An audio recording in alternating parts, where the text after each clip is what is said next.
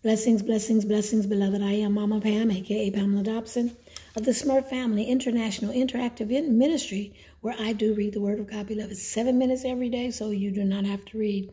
Today's read is from Monday, March the 25th, 2024, reading from the King James Version of the Word of God, Luke, the 6th chapter. I am not at home, so don't worry about that.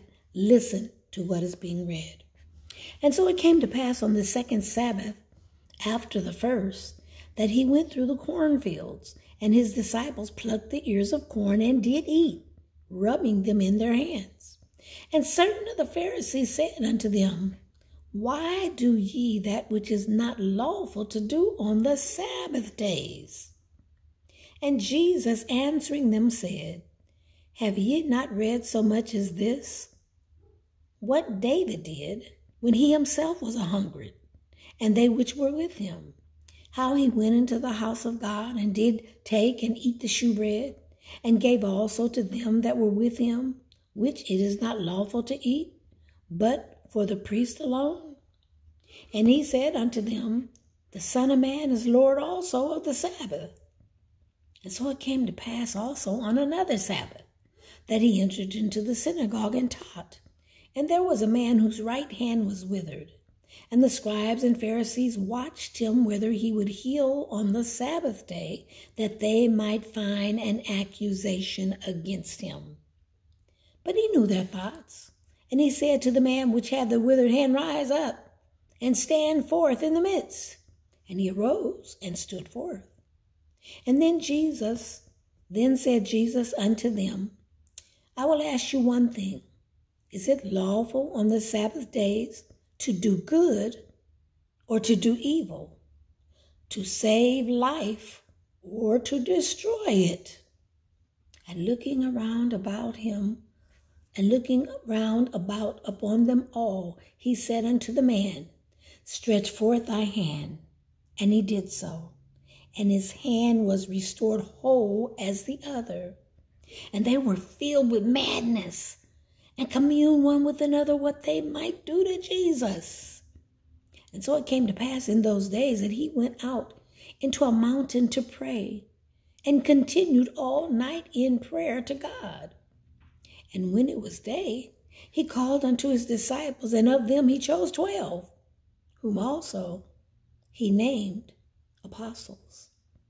Simon, whom he also called Peter, and Andrew his brother, James and John, Philip and Bartholomew, Matthew and Thomas, James the son of Alphaeus, and Simon called Zealots, and Judas the brother of James, and Judas Iscariot, which also was the traitor.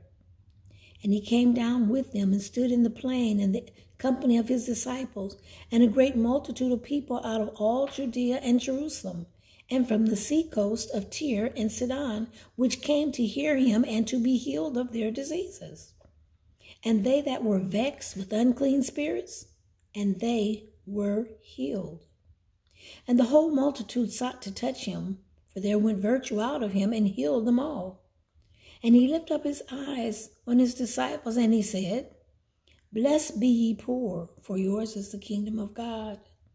Blessed are ye that hunger now, for ye shall be filled. Blessed are ye that weep now, for ye shall laugh.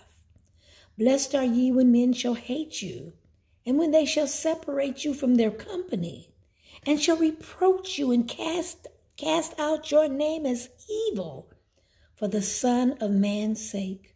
So rejoice in that day, and leap for joy. For behold, your reward is great in heaven.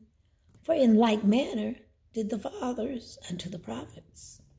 But woe unto you that are rich, for ye shall receive consolation. Woe unto you that are full, for ye shall be hungry. Woe unto you that laugh now, for ye shall mourn and weep. Woe unto you, when all men shall speak well of you, for so did their fathers to the false prophets. But I say unto you which hear, Love your enemies, do good to them which hate you. Bless them that curse you, and pray for them that despitefully use you. And unto him that smiteth thee on the one cheek, offer also the other. And him that taketh away thy cloak, forbid not to take thy coat also. Give to every man that asketh of thee, and of him that taketh away thy goods, ask them not again. And as ye would that men should do to you, do ye also to them likewise. For if we love them which love you, what thank have ye? For sinners also love those that love them. And if ye do good to them which do good to you, what thank have ye? For sinners also do even the same. And if ye lend to them whom ye hope to receive, what thank have ye? For sinners also lend to sinners to receive as much again. But love ye your enemies, and do good, and lend, hoping for nothing again. And your reward shall be great, and ye shall be the children of the highest, for he is kind unto the unthankful and to the evil. Be ye therefore merciful, as your Father also is merciful. Judge not, and ye shall not be judged. Condemn not, and ye shall not be condemned forever. You shall not be condemned. Forgive, and ye shall be forgiven. Give, and it shall be given unto you. Good measure, pressed down and shaken together and running over, shall men give unto your bosom. For with the same measure that ye meet withal, it shall be measured to you again. And he spake a parable unto them. Can the blind lead the blind? Shall they not both fall into the ditch? The disciple is not above his master, but every one that is perfect shall be as his master. And why beholdest thou the mote that is in thy brother's eye, but perceiveth not the beam that is in thine own eye? Either how canst thou say to thy brother, Behold, let me pull out the mote that is in thine eye, and thyself beholdest not the beam that is in thine own eye?